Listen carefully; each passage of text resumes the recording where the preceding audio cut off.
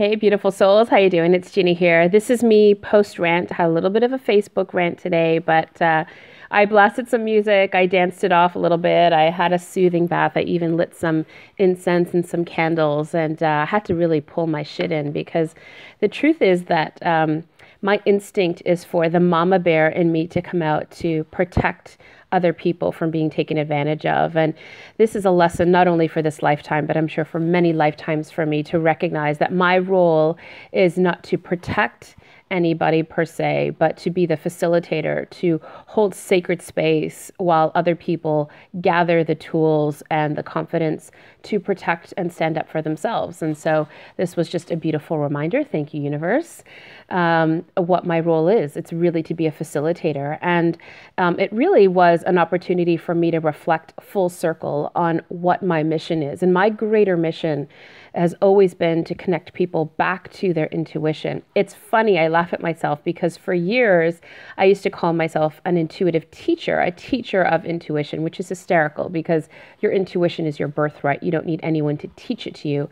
But what I really stand for is being the facilitator to bring you back to your intuition, the trusting and the knowing of that still small voice, or that feeling that you get.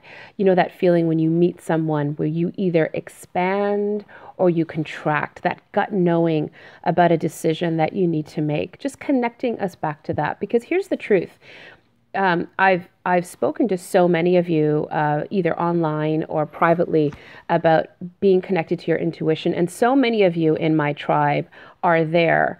You are connected. You listen to that voice. But perhaps there's a deeper question that we need to be asking ourselves. It's, are we trusting and then acting on our intuitive hits? It's one thing to receive the messages. It's quite another to trust them enough to take action on them. Because I know for myself, even just very recently in this past year, that I've received very clear intuitive hits. And I just, in my defiance, refused to listen to them. I decided to override them because on some other either ego-based needs or some wounds that I needed to heal, or fill in the blank. There's a million reasons why we don't listen to our intuition. Sometimes it just tells us things that we don't want to hear. And so we kind of go, not listening, putting our fingers in our ear like it's like a small child. And so what I really, the lesson today for me in my rant was really to reconnect for myself, and also to support all of you in reconnecting to yourself and your intuitive voice so that we can all take care of ourselves and not be taken advantage of for sure, but also ensure that in every moment we are making decisions that come from the highest part of ourselves, from our higher wisdom, from the wisdom of the universe that we just tap into when we're able to get quiet and get still. And maybe that's got to be the next vlog, because I think it's so difficult for so many of us, myself included, to really get quiet and still so that we connect to that small voice, that knowing, that feeling that is really there to guide us to our best decisions. Lots of you write me and tell me that you're at a crossroads and you need to make a major decision and you don't know what to do. And as I said in my rant earlier, my BS meter, it's really, really high, people. So I'm going to call you out on your BS and myself, because the truth is, I think in every moment, we know exactly what we need to do. We do know exactly what we need to do. If we get really quiet and we tap into that higher wisdom, we know what needs to be done.